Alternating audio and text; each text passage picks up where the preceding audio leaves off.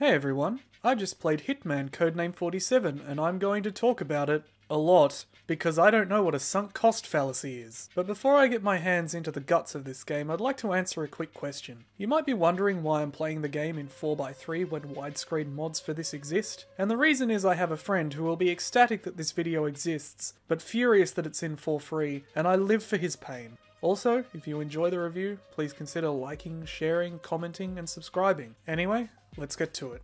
I have a complicated relationship with Hitman Codename 47. The first game in IO Interactive's long-running stealth series released on PC in 2000, but I didn't play it for the first time until 2016, and I hated it. A friend of mine once told me that I go through video games like a bulldozer, and while I do try my best to explore everything a game has to offer whenever I sit down to play one, I can't honestly fault the assessment. So let's just do it! Bulldoze right through this beautiful trash level by level, before getting into a critique of its mechanics and systems. The game begins— whoa, hang on. Let me just change these rancid controls. There we go. The game begins with a short tutorial that in my opinion does a bad job of preparing the player for the actual game. The focus here is on traversal and combat, which is odd because you only need the special movements once or twice in the entire game, and if you find yourself in a firefight, odds are you've already resigned yourself to restarting the level anyway. You are given instructions on how to use your assassin's tools like the garrote, the knife, and disguises, but only the last of them is tutorialized in any meaningful way. There's no dummy target you have to sneak up to past some guards and shank, it's just standing there in the middle of the room. As for the disguise tutorial at the end of the level, it's done by trial and error. You either kill the orderly and take his clothes to get through the door, or you don't. You only learn you've screwed up once you've already failed, and Hitman Codename 47 doesn't believe in second chances. The last thing I have to say about this tutorial is that it's very linear. It's also the only linear level in the game, and it just feels like a chore to play, especially with the constant commentary from Dr. Ortmeyer. You are doing very well. Dr. Ortmeyer loves the sound of his own voice. He's also the main villain, and if this is somehow still a surprise to you at this point— spoilers? Look, this game does have a story, but it's just an excuse to give context to the various missions. I'll talk about it a little toward the end of the video, but it's nothing to write home about. You could remove the interlude cutscenes and nothing would really change. In fact, you could say this game is about one man's desperate search for a clean bathroom, and I'd believe you. I need to use the bathroom. The first level, Kowloon, Triads, and Gang War— who came up with this? The first level, Kowloon, Triads, and Gang War, does a much better job at showing the player what the game will actually be like and easing them into that gameplay loop than the tutorial does. The map is relatively small, the objectives are clear, and there's a lot of room for experimentation by first-time players. It's also extremely simple, to the point where it can be completed with one bullet and within 5 minutes if you know what you're doing. Its brevity works well in its favour. Even if a first-time player stumbles a few times working out what to do, the level is so short that it doesn't feel like a massive loss of progress when a failure does happen. It's a good opening mission, I have no complaints. The second level, Ambush at Wang Restaurant— what are these names? Ups the complexity without overwhelming the player. The aim here is to— I didn't know you could do that. Anyway, the aim here is to kill all the blue gangsters with a car bomb. Once again, the level is relatively small, and the time it takes to complete relatively short, so any failure here only sets the player back 5-10 minutes. It's another good opportunity for experimentation and familiarization with the controls and mechanics. Agent 47 can't approach the vehicle in his suit, so he needs to kill the driver, preferably without being seen by a civilian. Uh-oh. Once disguised, he can plant the bomb right under the guard's nose and escape.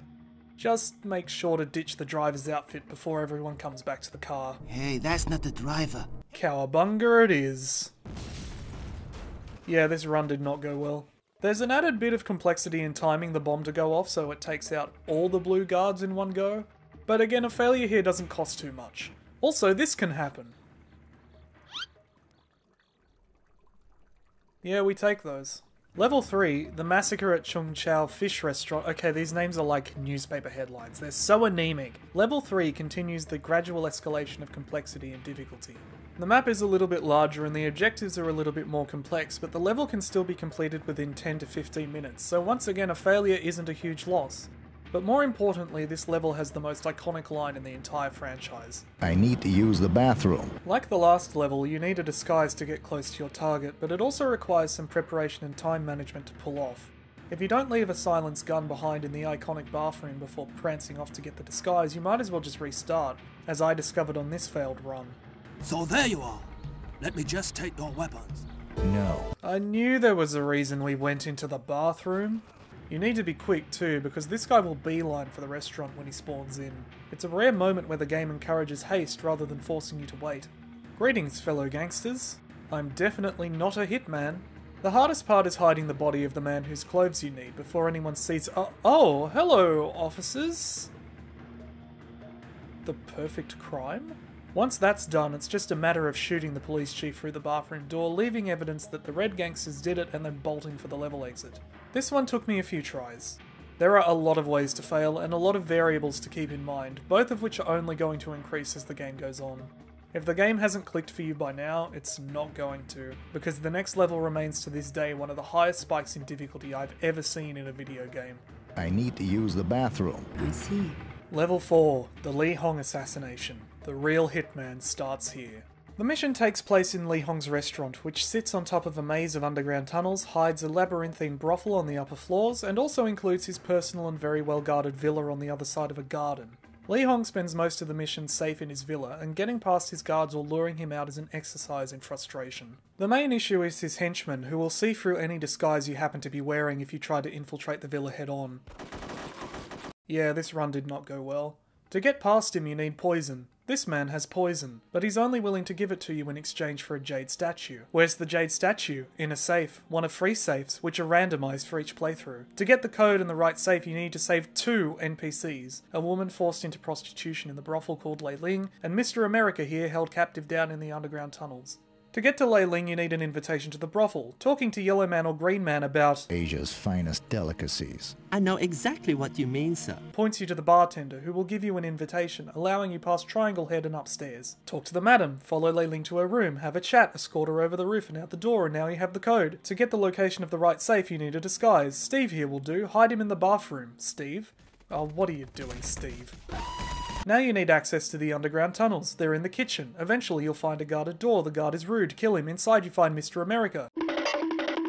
I'm sure he'll be fine. Now you have the code and the location of the right safe. You better hope it's not this one, or in about a minute you're going to have to restart the level and do all of this again. Got the statue? Give it to the man. He gives you poison. Poison sockets are full of poison. The poison needs to go in Lee Hong's meal. I hope you killed Green Man or Yellow Man earlier in the level because the chef won't let you near the food without their disguise, and Lee Hong is now on his way into the restaurant, meaning you have no time left to actually go and murder them. Bring Lee Hong the food. The henchman eats it. Instead, Lee Hong bolts. You kill the henchman. Cutscene over. You are now holding a gun. If you don't holster the gun the second the cutscene ends, your disguise will be blown when the guards come running, and you will have to do all of this again. Get a villa guard's disguise, wander lost through the underground tunnels until you find the right elevator up to the villa and proceed to Lee Hong's office, but don't let him see you because then your disguise will be blown and you'll have to do all of this again. Hide in the corner and shoot him, holster your gun before a guard comes to investigate because they're so dumb as rock stupid they won't put together that you killed their boss unless you're holding a weapon. You might think that's the end of the level, but you still have to make your way down to this speedboat to escape the villa. Then at last you can breathe easy. You did it. Congratulations. The Lee Hong Assassination is a serious test of the player's skills. The 3 previous levels might as well have been tutorials for how vast a jump in difficulty and complexity there is between them and this mission. Where the previous levels might take 15 to 20 minutes at most if you don't know what you're doing, this level can take up to 40 or 50 even if you do know what you're doing. And if you go in blind, you're going to be here for a long time. Admittedly, you aren't sent in blind. The mission briefing does give the player some hints as to where to find Mr. America and how to acquire the poison, but most of the progress here will be achieved through trial and error, which wouldn't be such a problem if the game didn't lack any kind of save system. I wasn't kidding when I said earlier if you fumble part of the mission you'd have to do all of it again from the very beginning. You have one shot at this one shot. If you screw up at any point, you are not getting a second chance. This was not a huge problem in the earlier levels, but it becomes a major problem here, and gets even worse as the game goes on. But I'll discuss my issues regarding the save system, or lack thereof, later. Right now we have an Al Pacino wannabe to kill.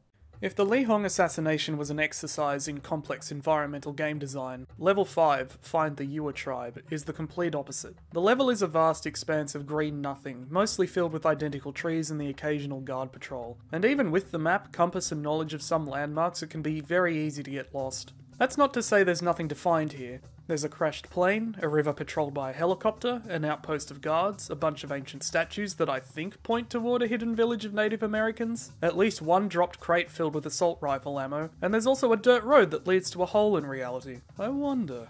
But between all of that, there's just nothing but trees, which I know is the point of a jungle, but even if you know where you're going, it can still take up to 5 minutes to travel across the map as the crow flies. And if you're really lost, you run the risk of wandering right out of Hitman Codename 47 and into Indiana Jones and the Emperor's Tomb. This map is just so big. Hang on. You're on a time limit too. One of the objectives is to recover the village's idol from the crashed plane, and if you spend too long wandering lost in the jungle, eventually a patrol of guards will reach the crash site and make the level that much harder to complete. The time they take to reach the crash site is inconsistent too. On my main run for this video, it took them around 20 minutes, but when I jumped back in to get some extra footage after beating the game, it only took them 5. This may be because I killed these two in my main run, I'm not sure. Hang on. Once you do return the idol to the tribe, aside from getting this, choice bit of storytelling, the village leader tasks you with rescuing his brother from Dunkachino's soldiers. And he is, you guessed it, on the other side of the map. Hang on, I'll be back in 5 minutes. Hang on. Now you could find some stealthy way to rescue this guy and escort him back home. Or you could completely screw it up like I did, get killed, respawn at the village and wait for the leader's brother to run all the way back on his own. Very slowly. This is only about a quarter of the time I spent waiting for him, by the way. And I still sped it up by 500%. Thank God. Oh. I'm never getting that gun back, am I? Well. Level 6, the Jungle God, is the easiest level in the game, because all you have to do is run to the exit and hope you don't get killed before you reach it. That's it. Level 7, Say Hello to My Little Friend. Really? They actually called it that. Level 7, Say Hello to My Little Friend, by contrast, is one of the hardest levels in the game, although it's not the worst. Those of you who've played this game already know what I'm talking about and are rubbing your hands in anticipation, but that's for a later chapter of this video. Let me give you a taste of what my experience with Level 7 was like.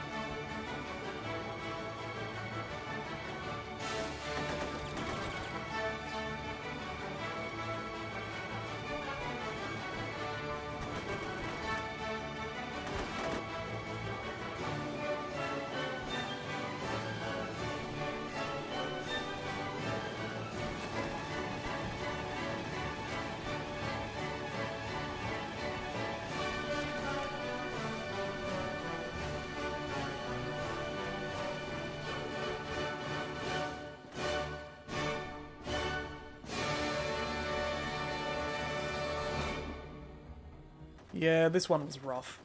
The gaming gods must have known I brute forced level 6 and sent this hell to punish me. The worst part is, this level isn't even all that complex compared to something like the Lee Hong Assassination. It's just long. Very, very long.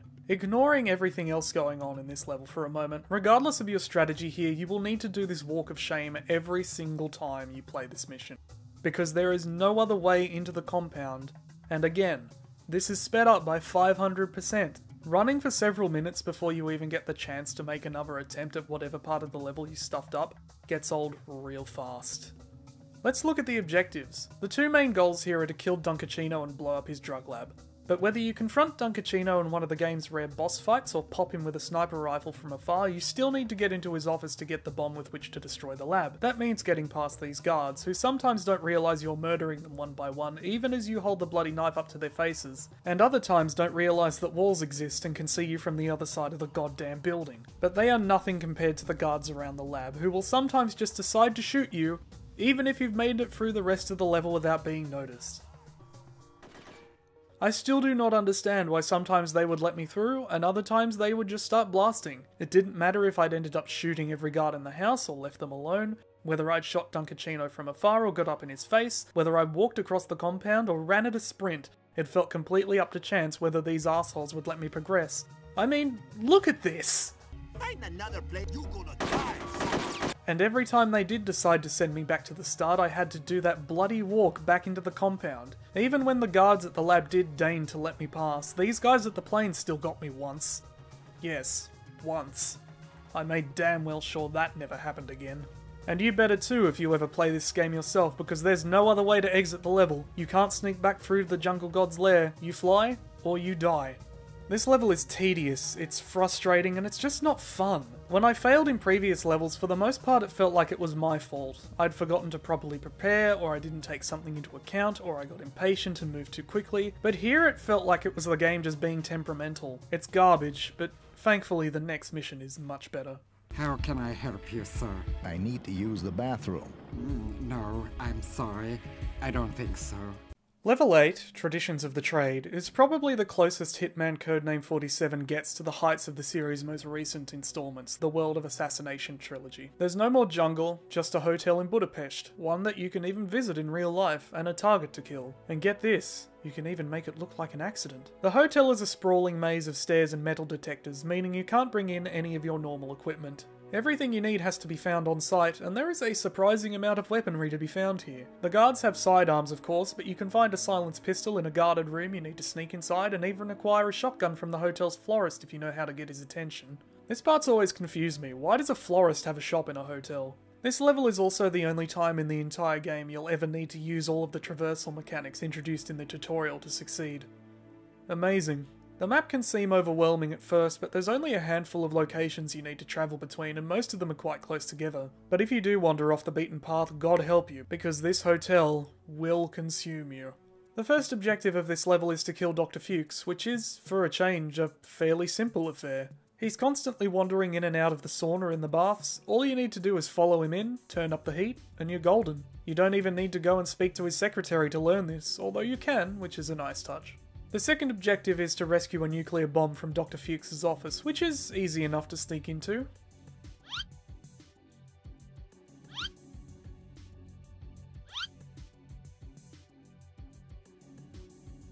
Or not. To get it out of the hotel you need a special suitcase to transport it without getting noticed. The suitcase is located in the hotel room of Dr. Fuchs' brother, who, surprisingly, you don't actually have to kill to complete the level.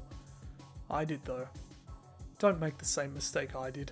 Bring suitcase and bomb together, and voila! Now all you have to do is walk out the front door without passing any metal detectors along the way, and the level's over. I love how silly this cutscene is, just imagining all the stealth and spycraft that went into the mission itself, and then ending it by jumping into a getaway limo is hilarious. I'd like to imagine it's 47's handler Diana behind the wheel too. Traditions of the Trade is like a breath of fresh air after the previous level. It's not too long, it's not too complicated, there are multiple ways to succeed on top of a bunch of Easter eggs to find if you take the time to explore, and best of all, there aren't any instant fail conditions you can unwittingly stumble into. It's a good level, the best that the game has to offer, and it's unsurprising that its influence can be felt echoing down through the franchise in future entries. Hi, I'm Sandy. What can I do for you? I need to use the bathroom. Which brings me to level 9, Gunrunner's Paradise. Hope you like trains. I wonder if the car glitch works here too. Hell yeah it does. This is another mission that has no assassination target. The aim here is to replace a gunrunner during an arms deal with the Mad Hatter of all people to get the location of your next victim. Like the Colombian levels, the map is a sprawling jungle, just exchange trees for concrete buildings and the occasional runaway train. Without the inbuilt map, this level would be a nightmare. Your first stop, after stealing this guy's life and then his clothes, is a bar where a pair of arms dealers are relaxing before the meeting with Jarvis Tech. You need to attach a tracking device to their car so you can follow them to the meeting place, which means you can't kill them. Instead, you talk to the bartender, get a favour from a local dancer, get her to give the car's guard a good time as a distraction, and plant the bug on the car while they're off playing on a Christian Minecraft server. When they're done, follow the car from the bar to the meeting place. But wait, there's no way in. The compound is completely walled off. What are you supposed to do now? So you remember that train that's just been flying around the level? You need to switch the tracks so that it chugs straight through the wall of the compound in order to get in. Hope you notice these things on your way over. At least you can always find the train on your map. Once inside, you have to fight your way through some dogs and then a warehouse full of gangsters and then hide the bodies before the Mad Hatter arrives because he's a tetchy guy. Oh, and don't forget to retrieve the bug on the car. Lassie, no! Because you need the bug to put in the case of money you're handing over in the deal. Do all that, and you can go ahead with the meeting. At which point the level is over. Unless you're me, where this random guy I couldn't even see through the draw distance started shooting at me from outside the warehouse, causing the Mad Hatter to call off the meeting even though it had already happened and the mission to fail despite me having met the win conditions, which meant I had to do the entire level again from scratch. Yeah, I was not happy. But I'll save my thoughts on that bullshit for the discussion on the game mechanics. For now, let's keep going because there is a lot to talk about with the next mission. Level 10, Plutonium Runs Loose, is one of the worst levels in any video game I have ever played, and that is not hyperbole. Ask any diehard Hitman fan what their least favourite level is and Plutonium Runs Loose will come up every time. The level combines all the worst aspects of this game and blends them together into a slurry of garbage that it forces you to drink, drop by drop. It's... Oh no, is that royalty-free classical music I hear? No!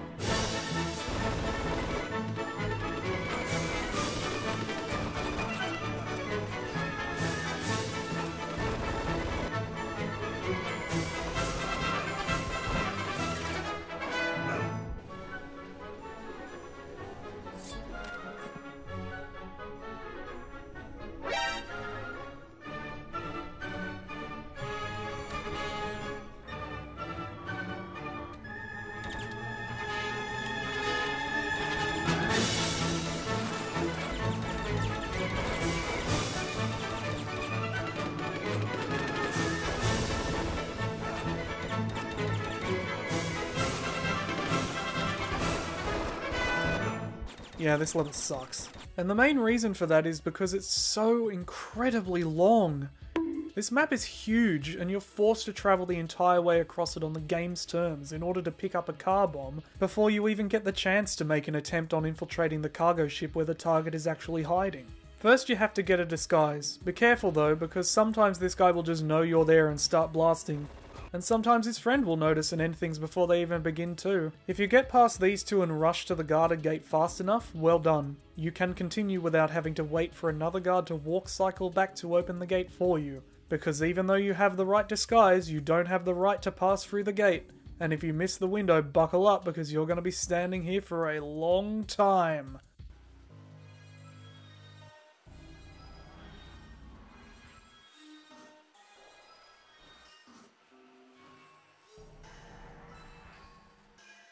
But assuming you get past that, you can finally make a straight run to the car bomb. The footage you're watching right now is my successful run. I've sped up the time spent only running by 500%. You can bypass the guards without issue, but the dogs will attack on sight, and once you enter Dogtown, you'd better hope you're out of earshot of any of the wandering guards.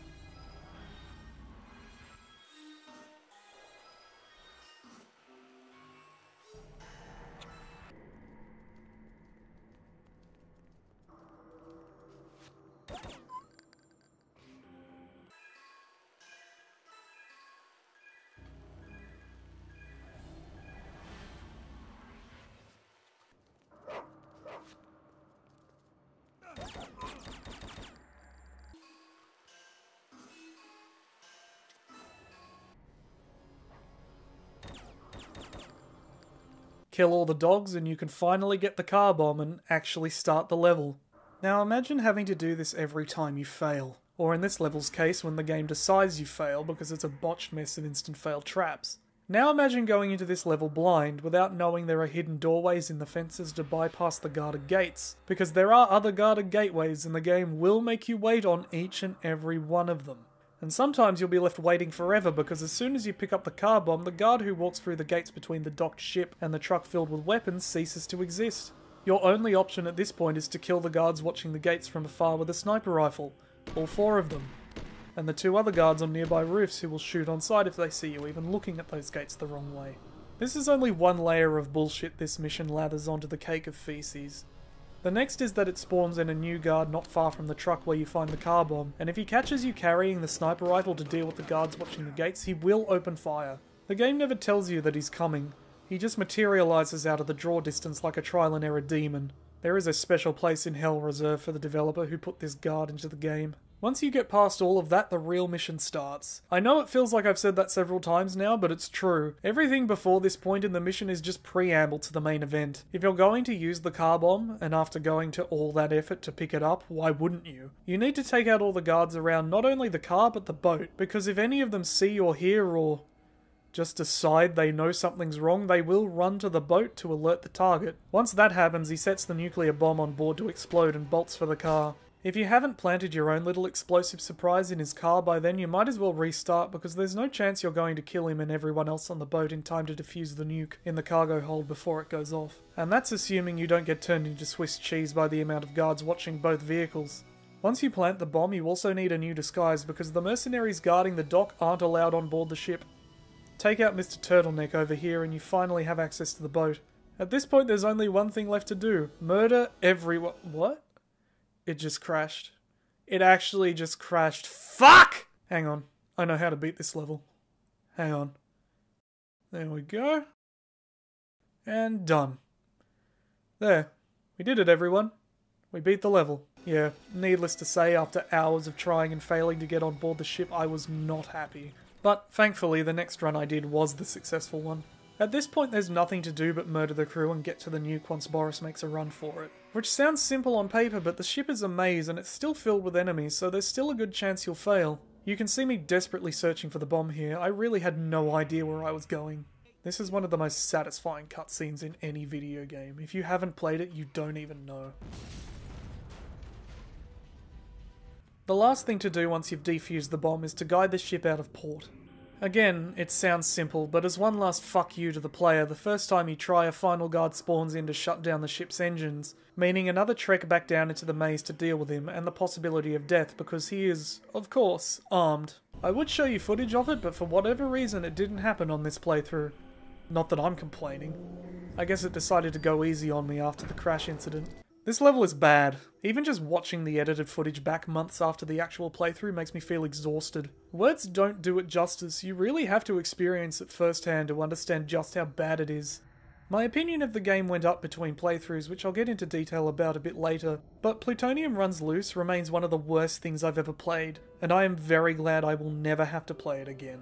Level 11, the setup, is the game's penultimate mission, and the last one to focus on stealth. From the docks of Rotterdam, we travel to a Romanian mental institute, although it skews closer to the old-fashioned ideas of a 19th century insane asylum rather than any sort of modern medical facility. The asylum, like all the larger buildings in the game, is a maze, and the main obstacle here more than any orderly. Your goal, at first, is to find Dr. Kovacs and revoke his medical license and also his life, but things are not so simple. As the name of the level implies, this mission is a setup. Upon finding Dr. Kovacs, the asylum is raided by a team of Special Forces police officers. When the cutscene ends, Dr. Kovacs is simply gone. He is never seen or heard from again. The goal now is to escape without drawing the attention of the orderlies or the cops. As long as you have an orderly's disguise by this point, it won't be a problem. When the cops aren't glitching into each other in doorways, they'll just ignore you as they choo-choo train through the halls of the asylum. You could try shooting them, but why bother when they're not a threat? You can't buy extra weapons or ammo in the shop before starting the level either, so that's even less incentive to shoot your way out. You can find guns in and around the asylum, but they're really not worth it. As long as you look the part, the cops will let you pass. Getting out is easier said than done though, because like I said, this place is a maze and many of its halls and corridors look the same. I only figured out where to go by stumbling into the right room. It's here you'll find Mr. America again, and after this very awkwardly framed conversation, he'll take you to the level exit. Very slowly.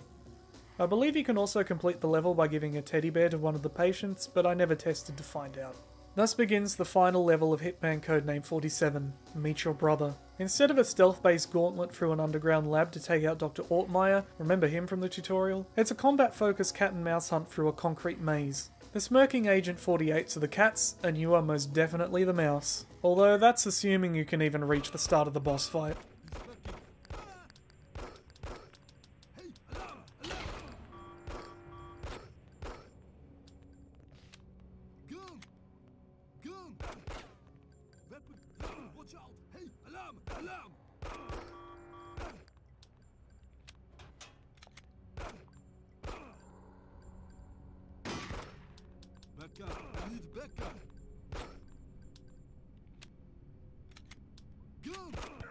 Yeah, that was not my finest moment.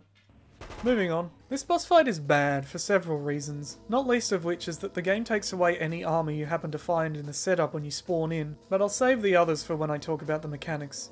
Another big problem is that you have to listen to Ortmeyer monologue over the fight for what feels like an hour, and the dialogue is pretty bad.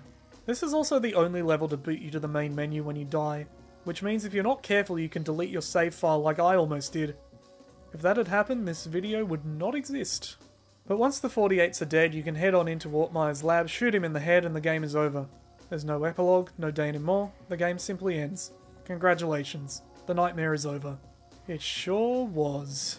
Okay, let's pivot. So given what you've seen, it would be safe to say that I found Hitman Codename 47 to be an infuriating experience. And I did, when I first played it. My first playthrough of Codename 47 back in 2016 was done with a friend, a guy who knew the series back to front and was basically my guide. It was also one of the worst gaming experiences I've ever had and instantly cemented Codename 47's place in my mind as one of the worst games ever made. I hated everything about it. I hated the lack of a save system, I hated the way the game played dirty, I hated the sheer size of some of the levels, I hated the way the game just expected you to know things about itself that you couldn't possibly know, but most of all I hated the waiting. The endless waiting. The counting the seconds, can feel my cells dying, non-stop judo chop cheese grating waiting. There were things to like about it, things I still like, but for a guy who goes through games like a bulldozer, it's safe to say Hitman Codename 47 was not the game for me. I couldn't understand how anything so bad could actually get a sequel. And yet, when I went to replay the game for this video, I didn't find it nearly as insufferable. There were moments of intense frustration, don't get me wrong, but I can't honestly say I hate the game anymore. But while I no longer hate Hitman Codename 47 with the burning intensity of a hypergiant star, I also can't honestly say that it's good. It feels like a tech demo, a proof of concept much more than it does a fully realised game. Everything about Codename 47 feels scuffed somehow, and yet upon replaying it I could see what they were aiming for shining through all the garbage. I could see conceptual glimpses of what future games in the series would actually realise, and it was surprising to me.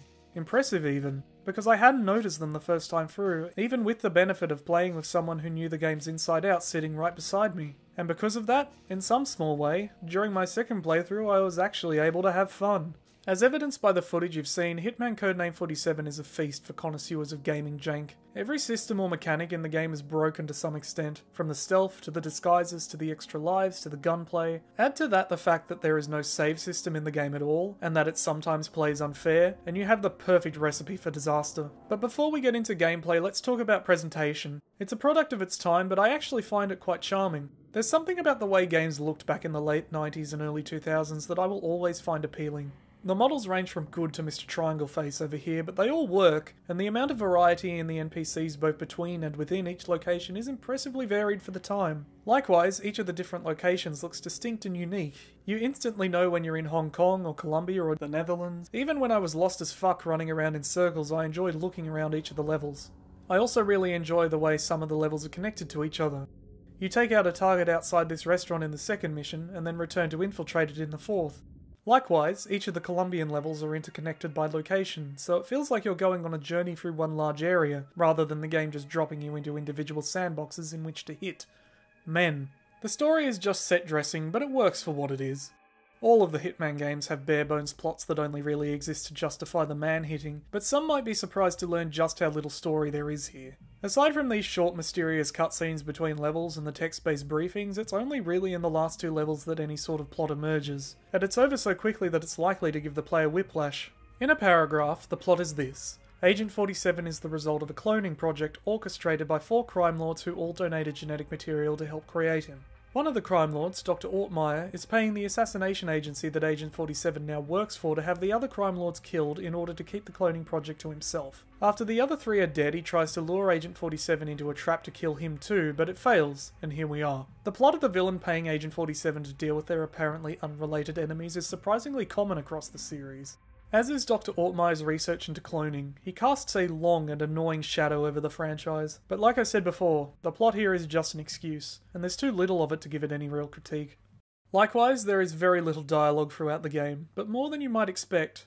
David Bateson, the voice actor of our bathroom-deprived protagonist, claimed he recorded all of his material for Codename 47 in one 3 to 4 hour session, and I would absolutely believe that. And while the voice acting, even Bateson's, is, This place is closed today. Too bad. I just wanted something to take out. I'm gonna club you like a piñata, dump you in the river, and watch the piranhas rip you apart. When I created you, I was standing on the shoulders of midgets. Sometimes I have a whole brain, sometimes I have half of a brain, sometimes I just think. I want my money! Give it to me! Okay, calm down. Here it is. I bring you your lost idol. White man, you bring back joy into our hearts with the return of Chietzelos.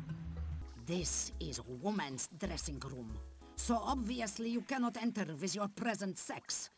But Chef has meat cleaver that could fix your problem. Good day to you, sir. How may I help you? I'm here to pick up a special delivery for Herr Wolf. Let me see. That's right. Here you are. This place seems quiet. Where do I go for some action? You could try the second floor. Hi, I'm Sandy. What can I do for you? I have this guy watching my car out front. How about treating him to a good time on my account? Now I'm disappointed. I thought you were my date. No.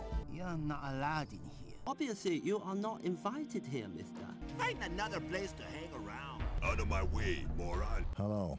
I have an appointment with Herr Fuchs. Is he in? I'm afraid not. Right now he is in the thermal bath.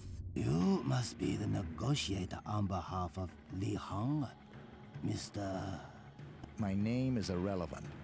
My aim is to handle this delicate matter to Mr. Hong's satisfaction. Welcome to our den of iniquity. It is our business doing pleasure with you. He's packing! Hello, sir. What can I do for you? I need to use the bathroom. Scuffed. I was surprised at how many variations of different lines there were. Most NPC interactions have one or two variations at least. Take the meeting between Agent 47 and the corrupt police chief in Mission 3. While playing, I encountered a bug where the cutscene would repeat every 5 seconds, even when I was standing in a completely different room of the restaurant, and I got to hear several variations on the exchange. I did not expect a European to be Mr. Hong's representative. I was personally selected to carry out this delicate mission. It's ironic that being good at the game means you're less likely to hear all of the dialogue, though no amount of skill will save you from Mortmeyer's speech. Welcome home. The sound design is good at least. I don't really have anything to say about it. And as for the music, well, I like the Colombian theme.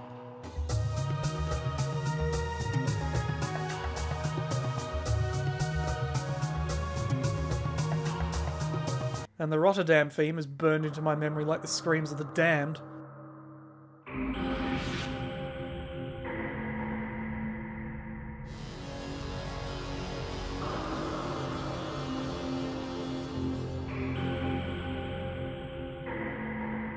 Otherwise, it all pretty much faded into the background for me. It's nothing to write home about, but it's functional. While I do enjoy the game's presentation, its representation leaves a lot to be desired.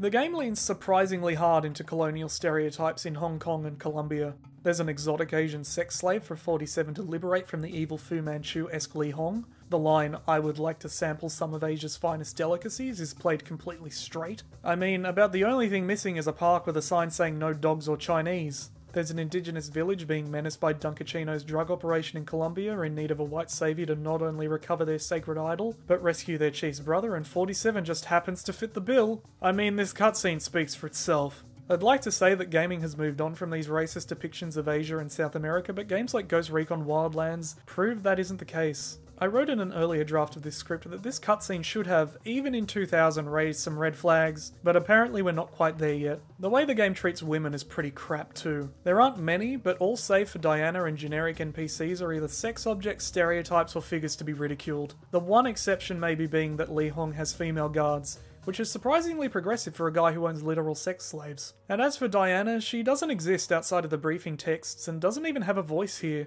This is a general problem that exists in many of the Hitman games in my opinion, but as bad as Codename 47 is about its treatment of women, at least it's not as bad as Absolution. Still, it's a very immature depiction of women and the wider world at large, and I felt it would be remiss of me not to mention it. Moving on now to gameplay, like I said before, every system in the game is to some extent broken. Let's start with what everyone watching this will no doubt agree is the most important game mechanic in a stealth game, the combat. The target reticule is often more of a suggestion of where the bullet will go rather than a definite indication, with the exceptions of the sniper rifle, which was generally reliable, and anything with a high enough fire rate to make precise aiming irrelevant. Every gun I used had this problem. Whether running and gunning or standing dead still to line up the perfect shot, sometimes the bullets would just decide no, I must be free.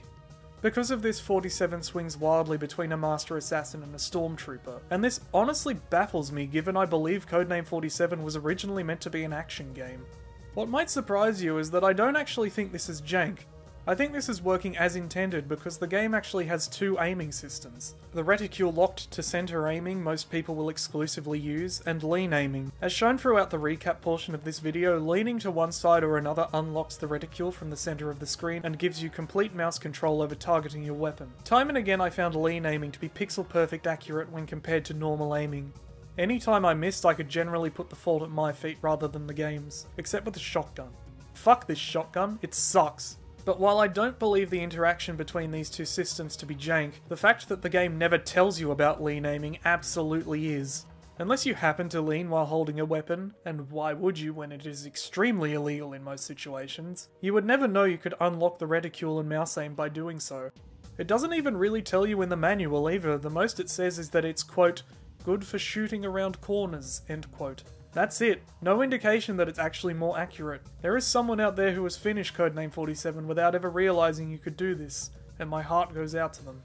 Even then, lean aiming is basically useless in most combat scenarios because it limits your movement. You need time to line up a shot, time you will not have when getting golf ball size holes blown through you by every weapon-toting NPC within 20 roods. Yes, roods. A rood is an old unit of measurement, but I don't remember what distance it covers. Much like Codename 47 doesn't understand how health works. Call me Litman because these segways are on fire. Even with armor, Agent 47 is a fragile little baby. Or he's a tank who can stand in the middle of a street getting shot at by 20 guys and only be mildly inconvenienced. His constitution seems to fluctuate with his mood, and the armor can sometimes quite literally do nothing.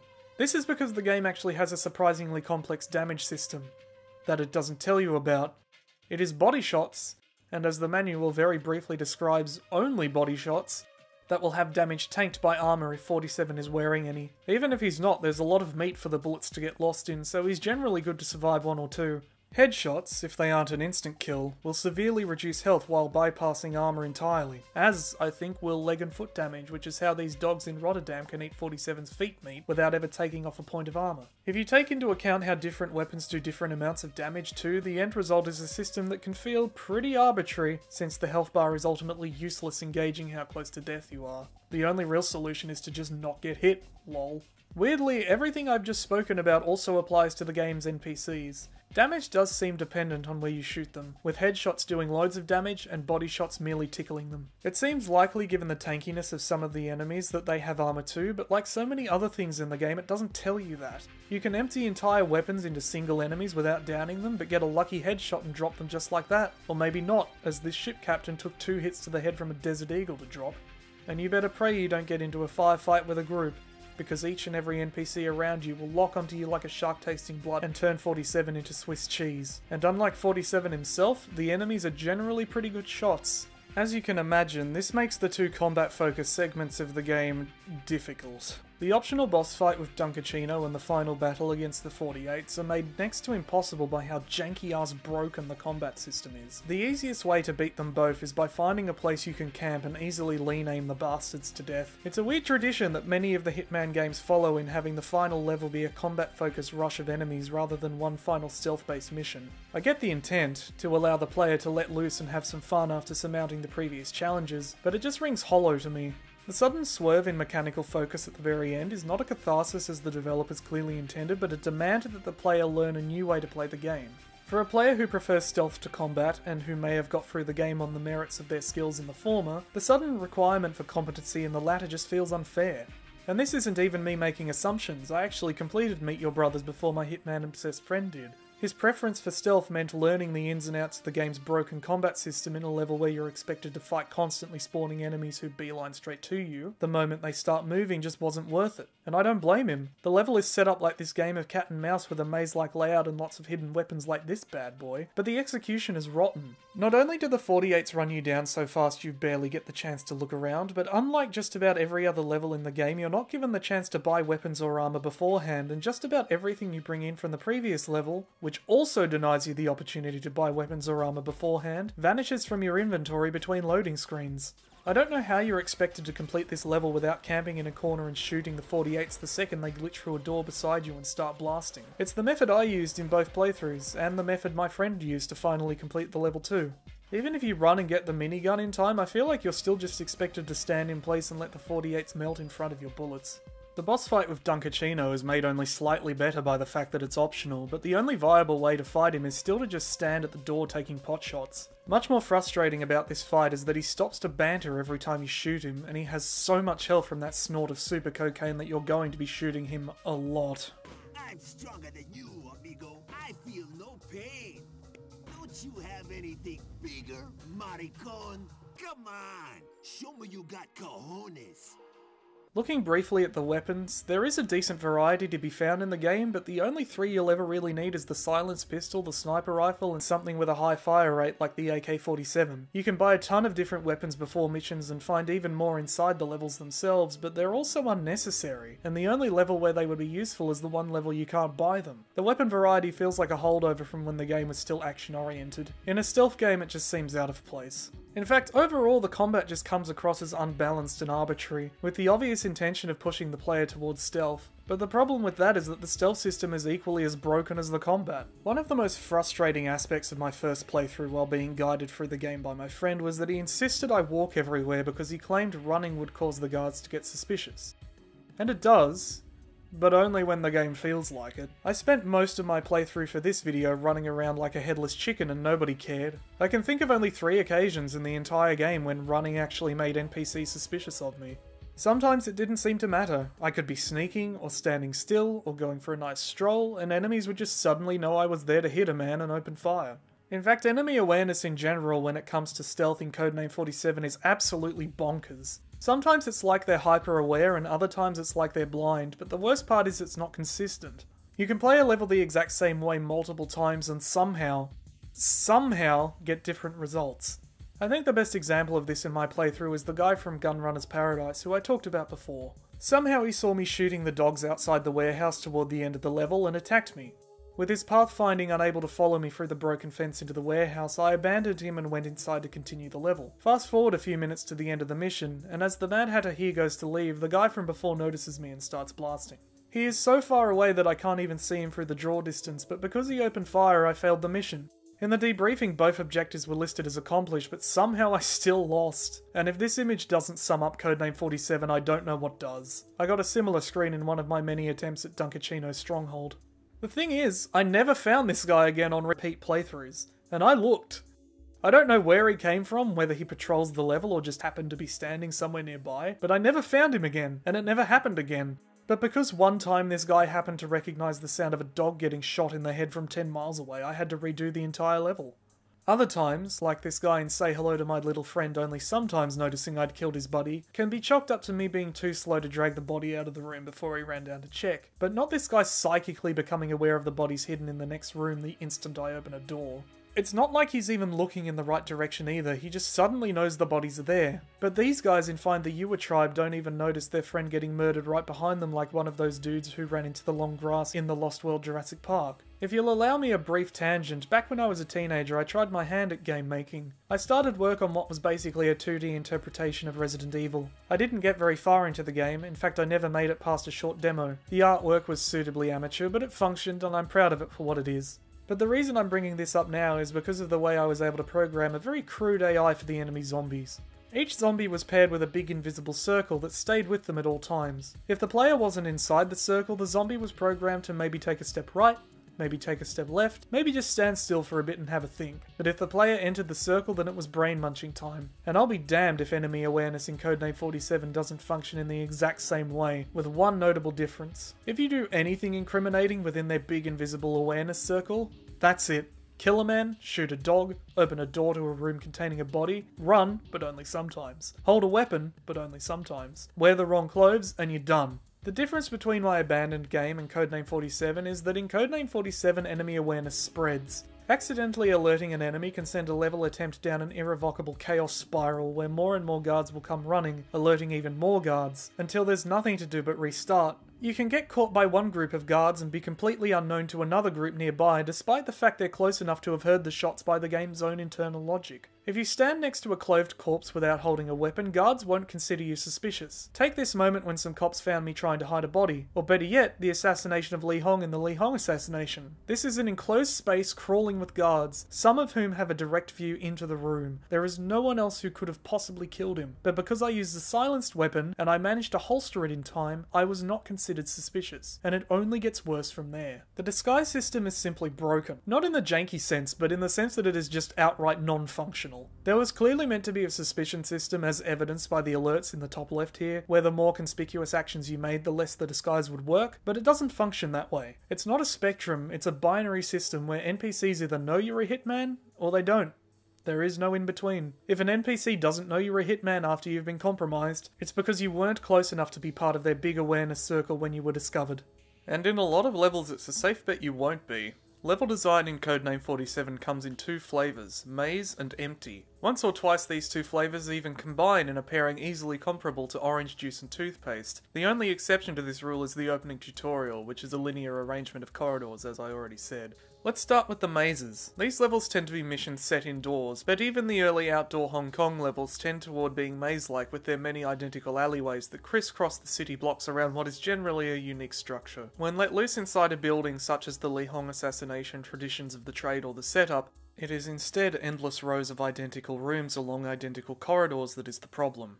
All the extra space in these levels doesn't seem to serve a purpose other than to disorient the player. If you know where you're going, you generally won't even see more than half of any given map. Occasionally you can find extra ammo or armor tucked away in a very out-of-the-way room, but it's usually so far away from where you're supposed to be it's not worth the effort of finding it in the first place, and if I have to say away one more time in a single sentence, I'm going to scream.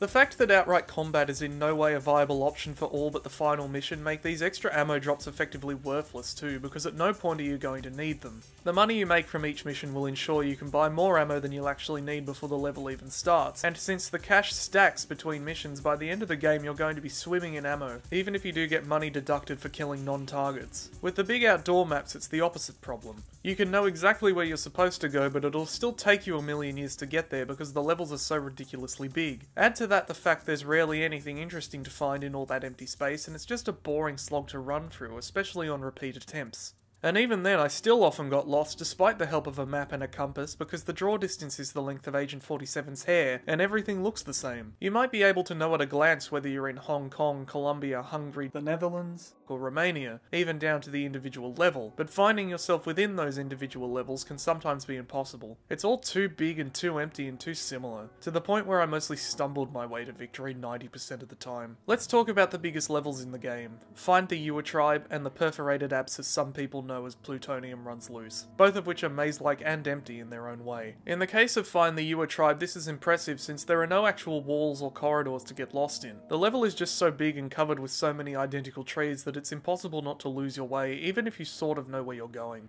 You're given no real direction of where to go, so it's usually impossible to tell you're headed the right way until you've found what you're looking for. I'm not even sure the crash site where you find the idol is on the map.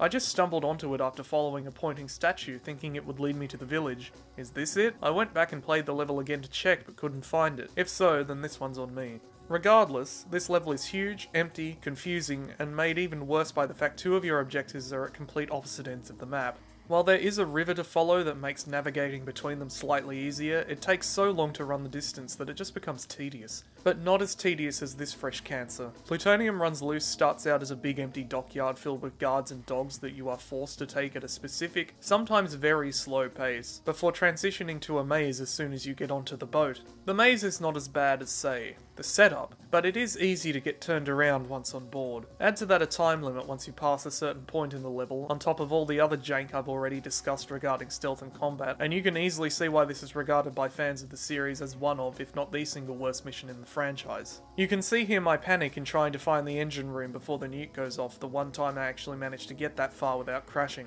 It takes so long to get through the first half of the level to the boat that having to do so multiple times after dying to some janky twitch of the combat or stealth systems is one of the most frustrating experiences I've ever had with a video game. The thing is, so much of my frustration with Codename 47 would be greatly mitigated with the addition of one simple thing. A save system. As stated before, Codename 47 does not have any sort of manual save, autosave, or checkpoint system to speak of. At most you can say it has a kind of bizarre respawn system that I'll explain in a moment. But first I want to note that I truly do not understand the thought process behind not including any kind of checkpoint or save system. It's baffling to me.